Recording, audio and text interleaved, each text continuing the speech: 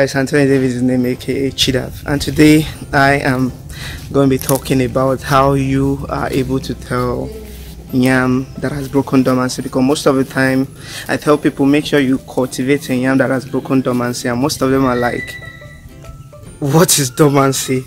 Why should we plant a yam that has broken dormancy? So in this video I'm going to be showing you yams that have broken dormancy and why you have to plant yams that have broken dormancy. Alright, so stay tuned.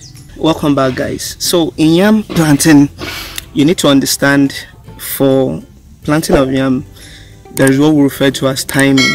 Okay, once you miss the timing for planting, then you might not be able to like catch up on time if you plant a certain type of yam.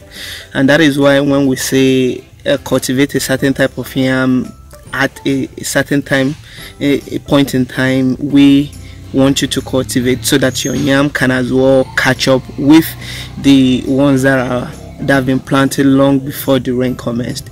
You know, most of the time you see people cultivating yam, say in February, January, some even cultivate in December. You see they mulch the yam sack, or they mulch the heap of the yam. So the reason for doing this is they want to cultivate it as early as possible and then allow the yam to go through the process of dormancy breaking, you understand? So on or before, once the first rain falls, probably in February or in March, then you see the yam will start picking up from that point. And then when the rain come again in March, and before the end of March, April, you see the yam would have started sprouting. If you are cultivating based on rain, then the timing has to be perfect. Okay, the timing has to be perfect. So when you see these people haven't cultivated, they've prepared their heaps from January, February, and then in March they've already planted and then waiting for the rains to come. And then you want to plant, let's say you want to do late yam planting in May, and you also want to cultivate the same type of yam they cultivated long time ago, maybe 2-3 months ago. Then you want to cultivate the same kind of yam, then you might not be able to get a good harvest at the end of the once the rain stop. So that is why when you want to cultivate late yam cultivation sometime in May or early June, all you need to ensure is you cultivate yams that have broken dormancy. So how do you tell yam that have broken dormancy? That is what I'm really going to be showing you in this video, and then the reasons why you have to cultivate a yam that have broken dormancy. Okay, so I need you to stay tuned. Don't be in a haste to go anywhere, because this information is going to be super impactful. All right, stay tuned. So how then do you tell a yam that has broken dormancy? That is a big question you are definitely pondering on the inside of you, right? So this is a tuber of yam, and now how do I tell it has broken dormancy? You tell if a yam has broken dormancy when it starts to emerge. When it starts to emerge, definitely you know that this yam is ready for cultivation. So that means this yam right now is ready for cultivation, and if I cultivate this, it's not going to take time. Maybe within a week, then it's already emerging.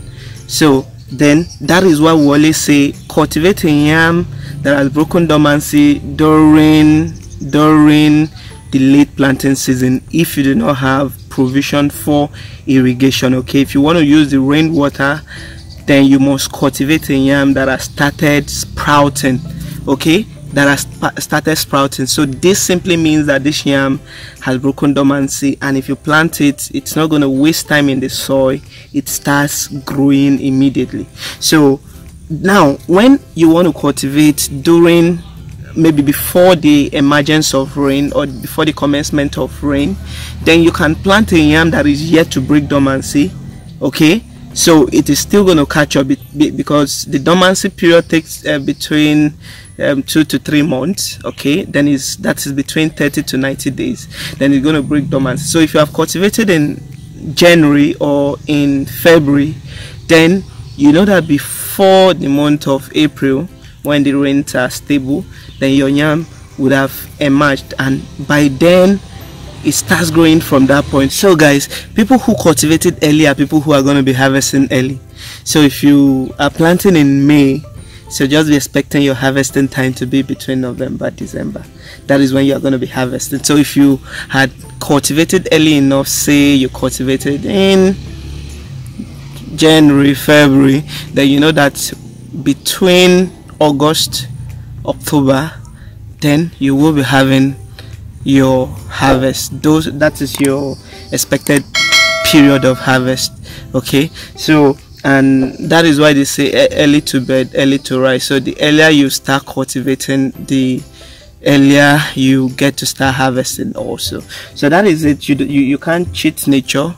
You can't cheat nature. So what you give is what you get. All right, so that is it. I just needed to explain this to you so that when you are making use of the rain to cultivate in May, you are not going to plant a yam that is yet to break dormancy, and then the yam is still going to stay for like maybe a month or thereabout before it starts emerging. And then imagine if it stays like a month or two, and then you cultivated in May, June, July, then it starts emerging in July. So you know it's not going to have enough rain, okay, enough rain duration for it to fully grow into a cute tuber, and at the end of the day you ain't going to get something worthwhile. So that is why you have to ensure you cultivate the right yam, and that is why we at Chidavagriculturalhub is definitely going to help you to ensure you are doing it the right way. All right guys, peace. So guys, if you haven't subscribed to my channel Chidavagriculturalhub, I need you to right now smash on the subscribe button, turn on your notification bell, and do well to click on other videos that are going to be appearing on the screen after I'm done talking, actually, then to go watch other amazing content from Chidavagriculturalhub. Guys, peace.